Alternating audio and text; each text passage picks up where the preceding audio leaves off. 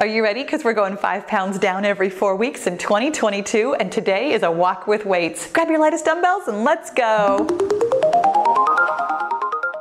All right, beautiful bees, let's go ahead and get moving and grooving. Have your dumbbells completely out of the way and let's get started with some arm circles with high knees. You guys, welcome to the workout. I'm Pahla B. I'm your best middle-aged fitness friend, and around here we are all about making peace with your menopausal body by finding a healthy weight and moving in ways that feel like self-love. Do you know what feels like self-love? I sure do. It's losing weight with the 5-0 method, where every single day we do 5 things that make you say, oh, I had no idea that I could lose weight so fun and so easily at this age. You guys, every single day we're going to eat the right number of calories, which is not necessarily less than you were eating before. We're going to drink the right amount of water, which is half your body weight in pounds in fluid ounces of water. We're going to get the right amount of sleep by going to bed at the same time every night, waking up at the same time every morning, and not worrying too much about how much in between that was actually sleep. Let's go ahead and do some arm crossers with booty kickers.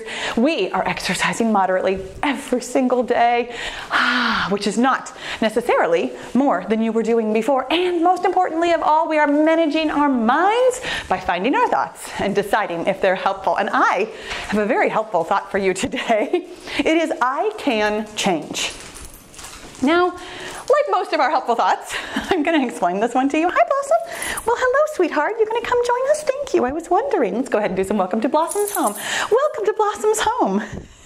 She slept in this morning so late. She does not go to bed at the same time every night and get up at the same time every morning. The older she gets, the more she just sleeps later and later and later. I literally woke her up to eat breakfast. Anyway, I can change. And let me actually tell you really quickly about our workout. We are doing step stools today. We are walking with weights, our lightest weights. If you would like to walk weight-free, please do. My friends, always make the workout work for you. A step stool means that we're going to start with one exercise, then we're going to rest, then we're going to start with that same exercise plus another exercise before we rest, and then we're going to have that exercise, the second exercise, and a third exercise before we rest. Interval is set for 20 seconds.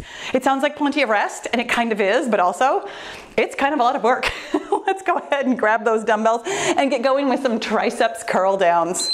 And here we go, curling down your triceps, tapping out with that other foot. This is our first interval, which means that when it beeps again, we're going to get 20 seconds of rest. My friends, the thing about our helpful thought, I want you to know that if it doesn't feel helpful right away, if it doesn't feel good right away, that means that it's not helpful. This is how you know the difference between a helpful thought. Here's 20 seconds of rest. When it beeps again, we're doing those triceps curl downs again, and we're adding on can-cans. Yes, I chose that on purpose because I can change. The thing about a helpful thought is that it feels good. It's actually that simple. And I know that sounds so funny. Here we go with those triceps curl downs. And then when it beeps, we're going to do the can-cans. It's a knee and a kick on one side plus a knee and a kick on the other. The thing about helpful is that it helps you get where you want to go. And the reason you would get where you want to go is, here we go with a knee and a kick and a knee and a kick. I do a little bit of a reach too. If you don't want to, you certainly don't have to. You can change the exercise. You can make it anything you want. When it beeps again, we're going to get 20 seconds of rest. The thing about us as people, here's 20 seconds of rest. When it beeps again, we're doing those triceps curl downs for the third and final time, plus the can-cans, plus shooting stars, which means that we're leaning to one side and tipping our foot out the other way. The thing about us as human beings, Janet Jackson sang a song about this a long time ago called The Pleasure Principle, and it really does inform everything that we do. We are always seeking pleasure and avoiding pain. And so therefore, when we have a thought that feels bad, that feels painful, we are not going to move towards that thing. When it beeps again, of course, we're doing those can-cans.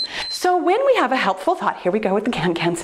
When we have a helpful thought, it is moving us forward because the helpful feeling is pleasurable in some way. So that's why I have you check in with your feelings. I know lots of us would be like, oh, but my feelings, I mean, they're just feelings. That has nothing to do with where I'm going in life. Here we go with shooting stars, tipping out to one side. I've got my disco fingers going on this. I can feel it because this is a combination of disco dancers and star balance. When it beeps again, we are getting 20 seconds of rest, and this is the end of our first step stool. Whoo, doggies. You see what I mean? Feels like plenty of, or sounds like plenty of rest. Feels like plenty of work. When it beeps again, we're gonna do push, push. I'm gonna scoot over here just a little bit. We're just gonna push to the side, then push back to the other side. So the thought, I can change. I'm curious what your initial reaction to it is, because for me personally, here we go with push, push. Excellent job. When I think about changing, sometimes I think about changing kind of against my will, or because somebody wants me to change, or because I think I have to change. None of those sound good to me. None of those sound pleasurable to me. Here's 20 seconds of rest. When it beeps again, we're gonna do that push, push, and we're gonna add on ding dongs, where we swing from side to side, kicking out 1 foot at a time.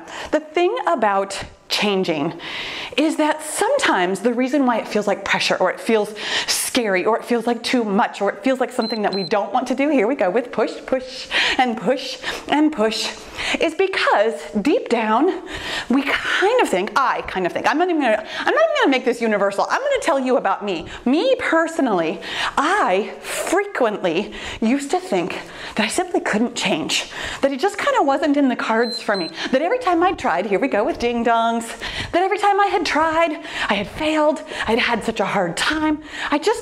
I kind of felt like I wasn't capable of changing. And that's why for me personally, this thought, I can change, it gives me all the power to decide if I actually want to. Here's 20 seconds of rest. Okay, when it beeps again, we're doing the push, push. We're adding on the ding dongs, and then we're adding on cheerleader kicks. Gonna have hands starting at our shoulders and then going up overhead while we kick 1 foot at a time.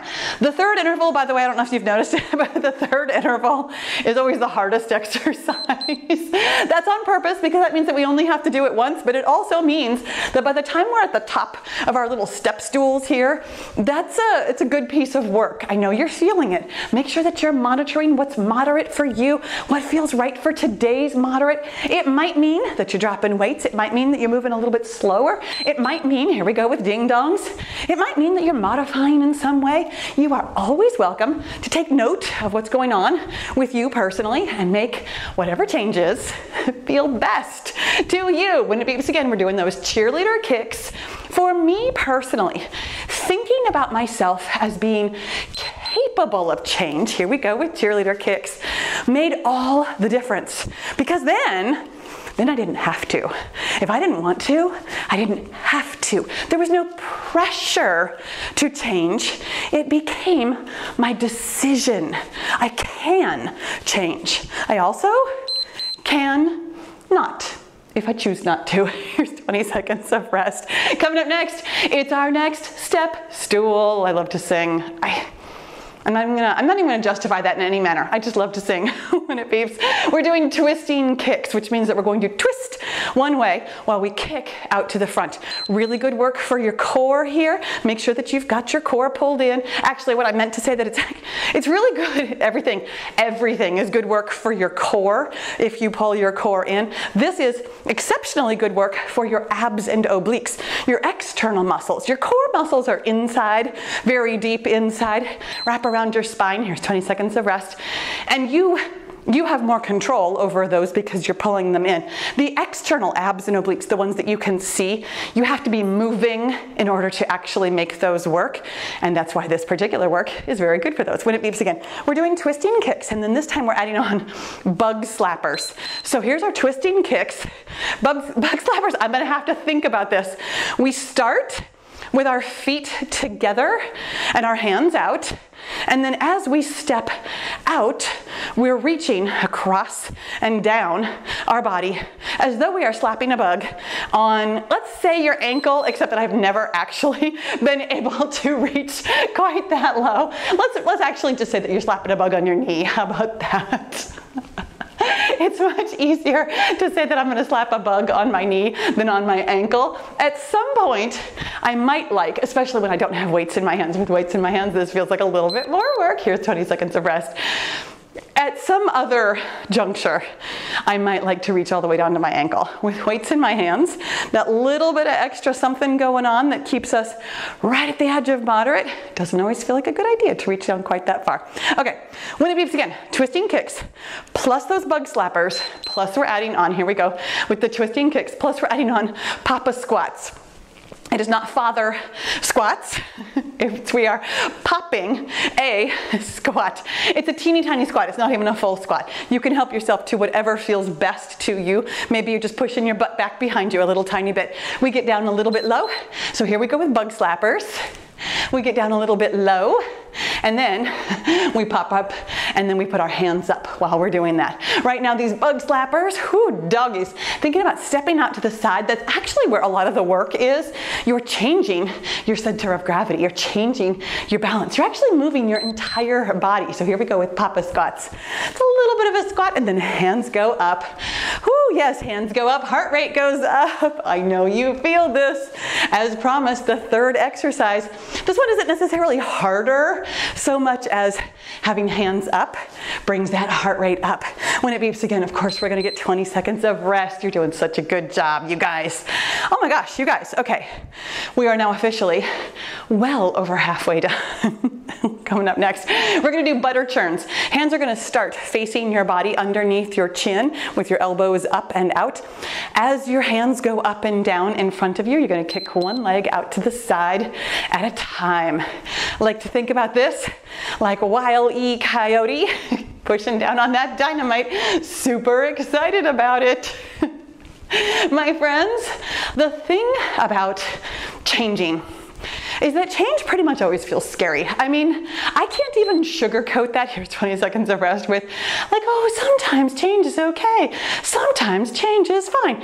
And it's true, there are even changes that we are excited about making. And yet, because it's the future, because it's the unknown, our brains simply worry. Our brains are always trying to find a problem, and trust me, here we go with butter churns. Your brain can always find one because it's looking for it. When it beeps again, by the way, we're adding on low swinging tappers. Hands are going to swing from side to side, and I call it low just because they're not going over your head. They actually get going up pretty high, but we're going to tap our feet from side to side, doing some Robert Palmer's.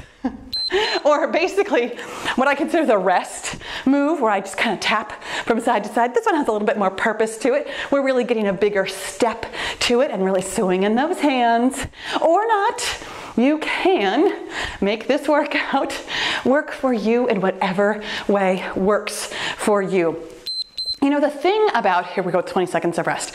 The thing about today's helpful thought, it almost doesn't matter what the third word is. Having the power to say, I can, anything, feels like it's under your control, like it's under your direction. When it beeps again, by the way, we're doing butter churns for the second time, or excuse me, the third time. Then we're adding on those low swinging tappers like we did. Then we're adding, oh my gosh, high knee door openers. Okay, let me spend the entire 40 seconds explaining this to you. So here's what door openers look like. It looks like your hands are out to your sides at shoulder height, and you are going to, here we go with low swinging tappers, you are going to pretend as though you are opening a doorknob, one in each hand, by twisting your hands.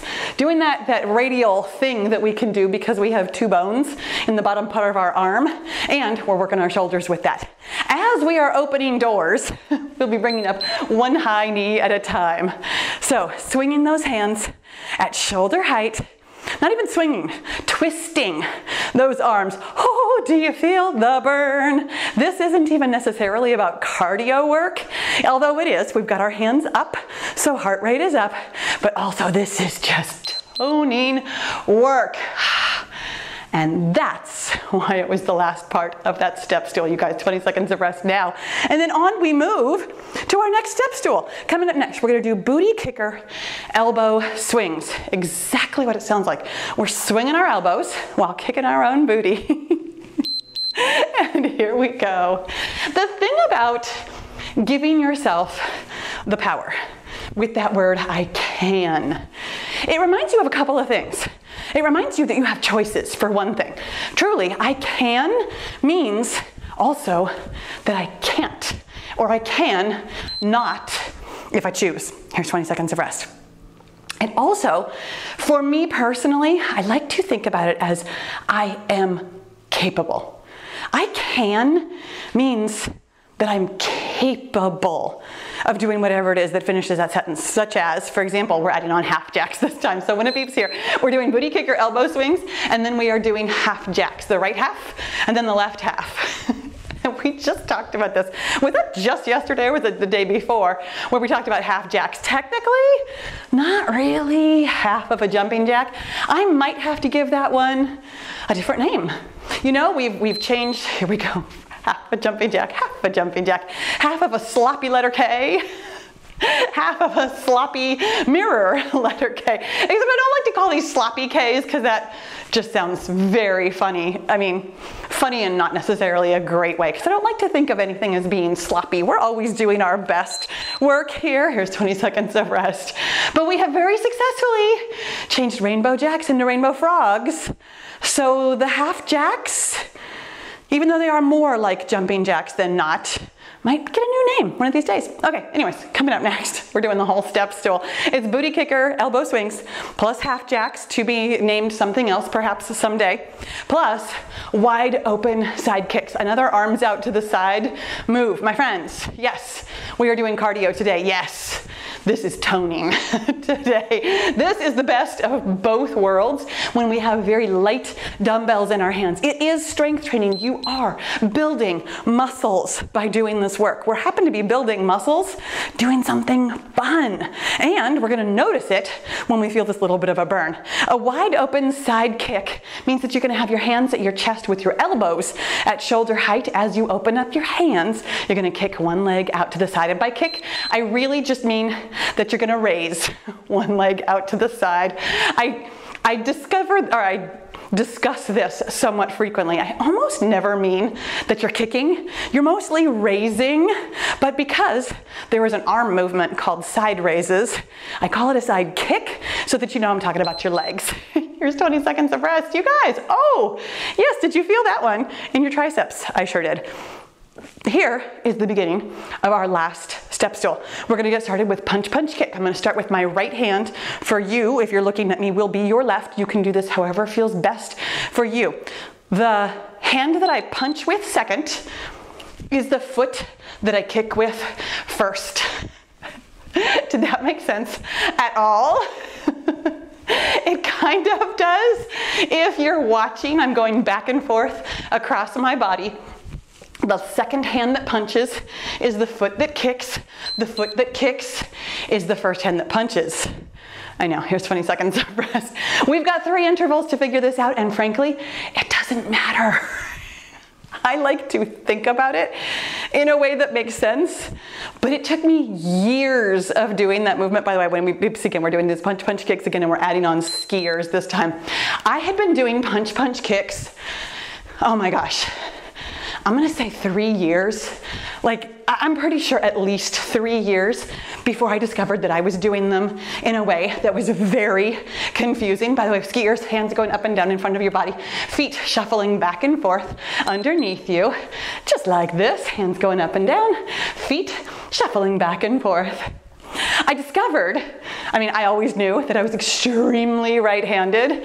I discovered that that first rep, I would go punch with my right hand, punch with my left hand, and then kick with my right foot. Here's 20 seconds of rest. And then I would get into the rhythm of it. And so I would, technically speaking, I would then punch with my left hand, punch with my right hand, and then kick with my right foot again.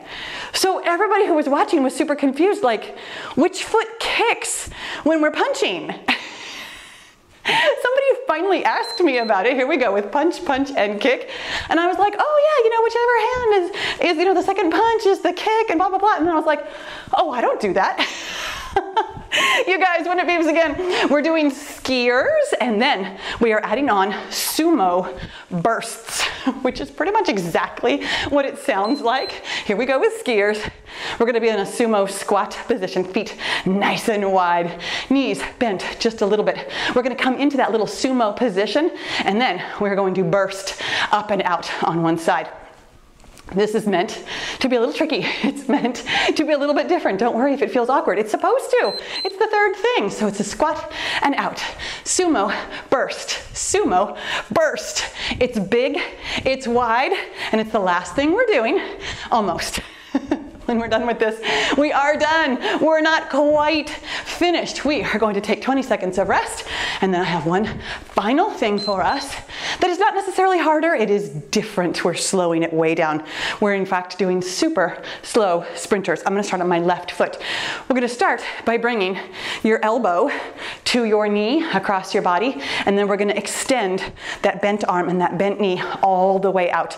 We're going to have one entire interval on one side, and then the other interval on the other side. So out and then extend. Crunch in rather than out, and then extend across your body, and then same side of your body.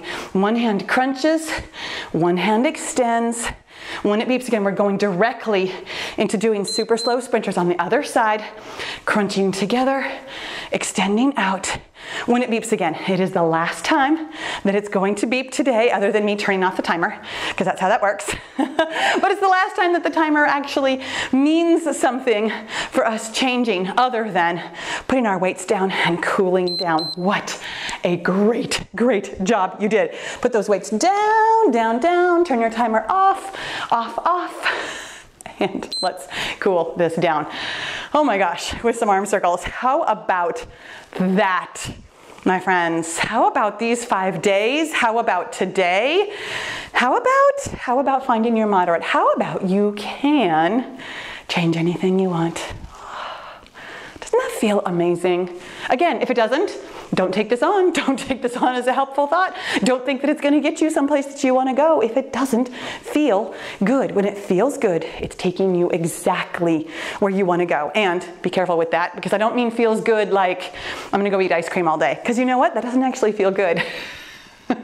Paying attention to how your thoughts feel really is the key, my friends. Oh my gosh.